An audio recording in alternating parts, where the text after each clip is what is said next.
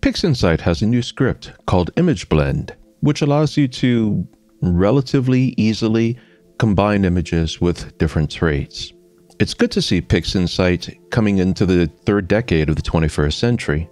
But if you think of PixInsight more like Lightroom is to Photoshop, or Capture One is to Affinity Photo, as an image preparer, then you quickly realize that image blending, well, it's been around forever, and it's very easily accomplished with layer-based photo editors. There's no secrets involved, and the layer-based method is much more powerful. And in the next few minutes, I'm just going to show you how to do it.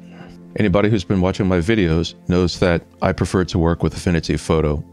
I also like Photoshop. Photoshop's very powerful, and Affinity Photo and Photoshop are almost equal in power. The big difference is Affinity Photo costs a one-time fee of $100. It's often on sale for $50 to $70, that's US dollars. And Photoshop costs $20, $30 a month, so you pick your poison. So what you're seeing here is dual band data that I took of the interior of the Heart Nebula back in August of 2023. This represents about 9 hours on the target. It was a good night, there was very little moonlight, and I live in a dark sky region. The Bortle here is, call it 1.5, give or take. Just depends really on how much humidity there happens to be and what the seeing is overall. But this was a pretty good image. However, it's a bit fuzzy. So 2 nights ago, we had a crystal clear night, and there was about a 1/3 moon visible, but it was about 50 degrees away from the Heart Nebula, so it was a good time to revisit the Heart Nebula and this time shoot broadband data. And as, at my location in Canada, we had about 11 hours of night, I was able to get many hours on the target. And there were a few clouds up until around 10 p.m., but after that, I was able to go from 10 p.m. all the way till nautical dawn at 6:30, so 8.5 hours on the target.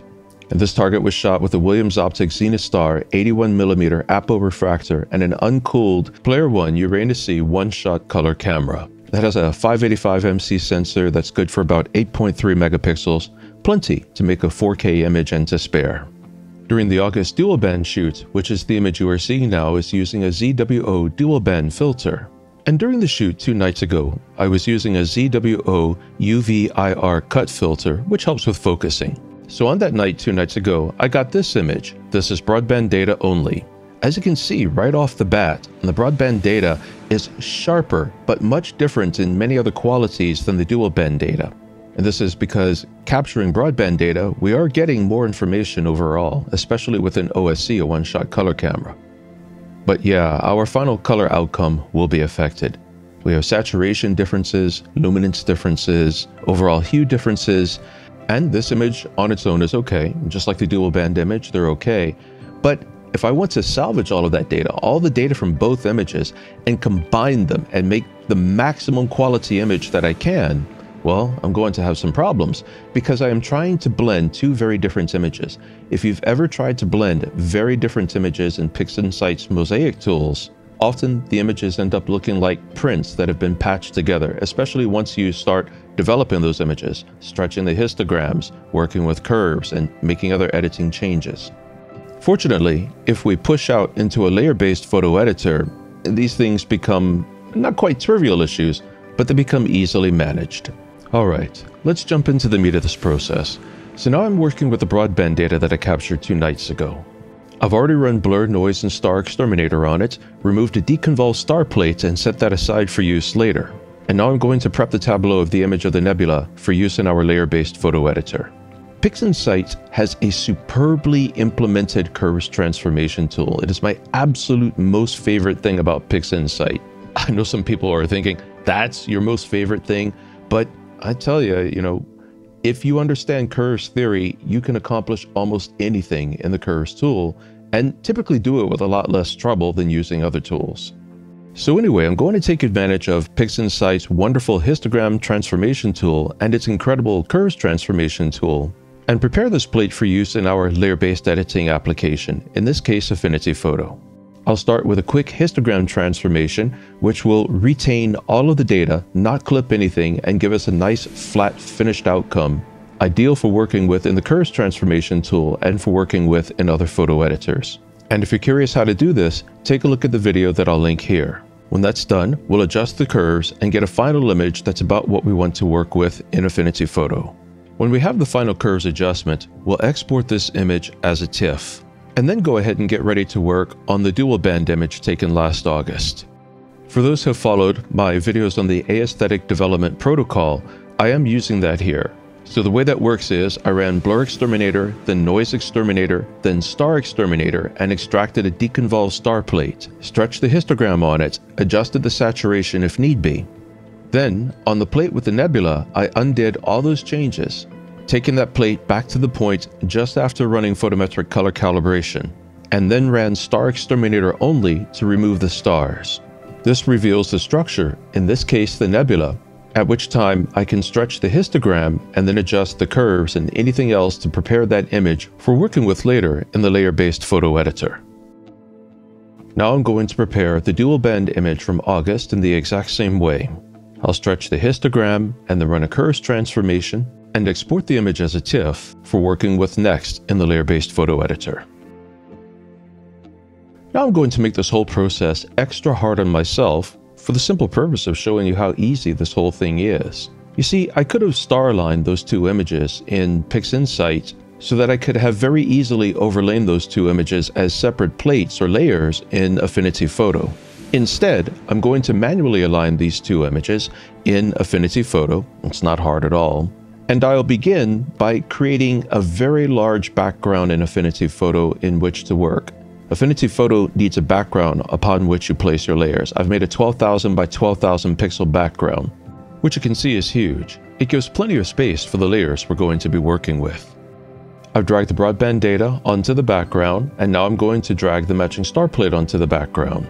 The star plate will snap perfectly into place over the broadband plate. Then I'm going to drag the dual band layer as a new layer into our tableau and drag the matching stars over the dual band plate.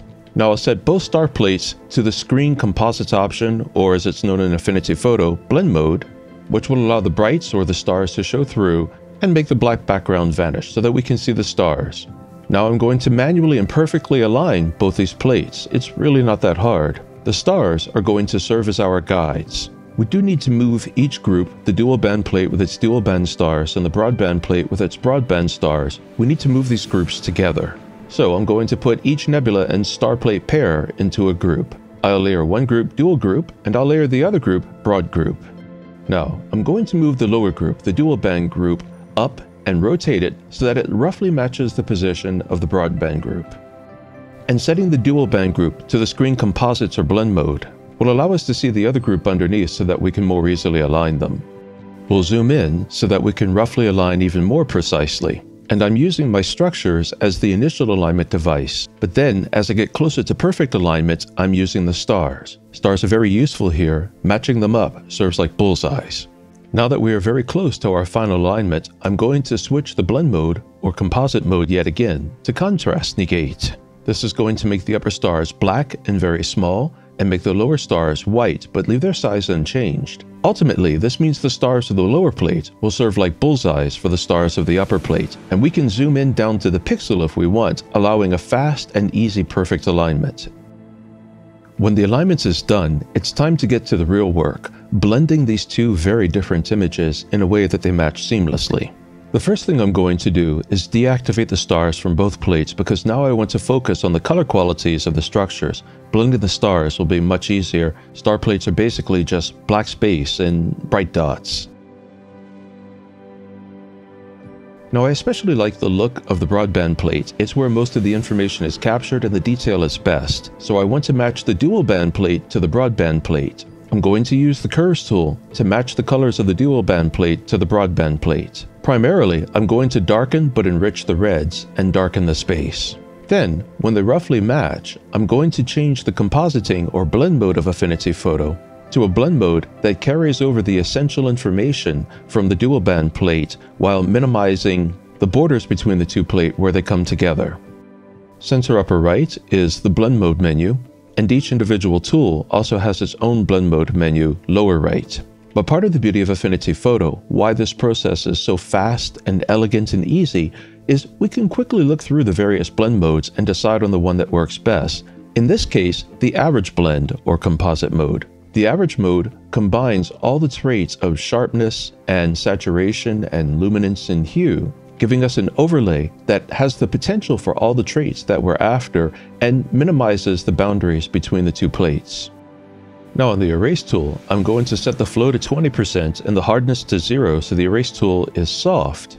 And then, with the broadband plate selected, that's where the problem is. We have that dark bar, which is an artifact left over from blending 3 different sets of broadband data from that night, since I shot this nebula at 3 different times and offsets as the shooting conditions changed. But with the broadband plate selected, I'm just going to erase out the bar, which softens the transition between the borders. You can still see it, but it's going to disappear, believe me, as we move further along in this editing process, and it won't be hard to make it disappear. Then I'm going to select the dual band plate and erase out the borders of the dual band plate where it overlaps the broadband plate at the upper and the right borders. Now I'm going to reactivate the star layers on both plates, and with the star layers corrected, I can see that the transitional differences between the plates is almost nullified. The star layers are screened over the layers, and the screening has a way of mitigating the effects of flaws in lower areas. So now it's time to crop the image. What I really want and what I want to emphasize are the structures lower left center and center of the image. And so I'm going to crop to emphasize them and use the outer structures as a kind of composition framing tool to direct the eye to the center and the lower left center. Now we'll open a curves tool on the dual band layer and adjust the brightness and color qualities to match the broadband image. Now I'm going to make both star plates invisible and export the visible image, which is our nebula structure, as a TIFF. I will import this TIFF back into PixInsight one more time and run Noise Exterminator, which will clean up all of that chrominance noise and luminance noise. And then, this time using the Blur Exterminator as its namesake implies, as a Blur Exterminator, I'm going to run the Blur Exterminator on the image to sharpen up everything. Blur Exterminator's powerful AI will do a beautiful job. However, as we have very delicate transitions of contrast and color, I'm going to set Blur Exterminator to operate only on the luminance channel. This will keep the Blur Exterminator from making chrominance-based artifacts throughout the image that would have to be cleaned up later. This properly denoised and sharpened image is then imported back into Affinity Photo as a new layer which is placed on top, just below the 2 star layers. For now, we'll leave the star layers invisible. Now there is just one small task still to perform. See the bright little points of light? Those are artifacts left over from Star Exterminator. In Affinity Photo, they are very easy to remove. We'll select the in-painting brush and literally just paint them out of the scene. Affinity Photo will use its artificial intelligence to select from the surroundings the detail that closest matches where those artifacts were, remove the artifacts, and seamlessly fill in the new detail. There's just one last thing to deal with. We have 2 star plates that are partially overlapping, and each star plate is using the screen blend or composite mode. And we don't want that. It'll make the stars in the middle region where they overlap overly bright. So we'll just select the dual band star plate and erase out its stars in the regions where they overlap.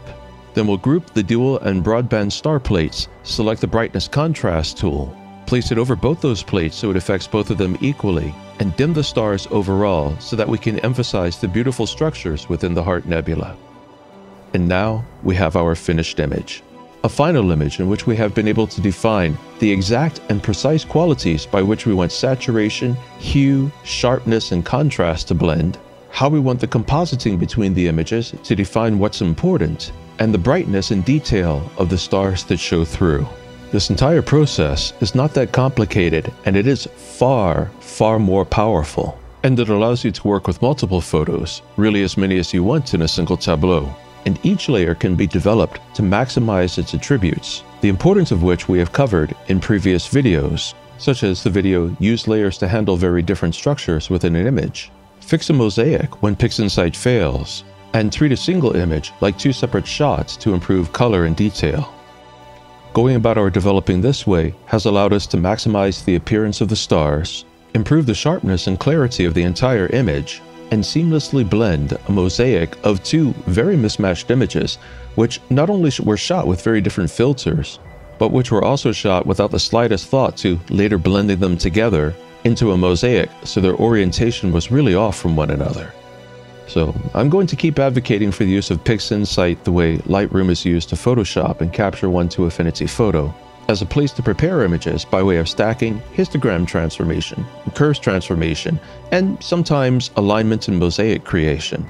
but then export out of PixInsight and go into a layer-based photo editor, where you can make very fine and extremely powerful final edits to an image to bring the most out of it in the way of retaining all the information and capturing all that beauty.